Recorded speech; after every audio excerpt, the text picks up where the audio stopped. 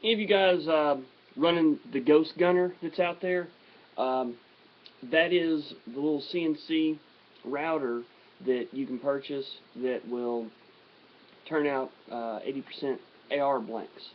It's called the Ghost Gunner, and of course, when you have purchased it, you may have run into the issue with the front hold down, where your front takedown pin would normally go through the receiver.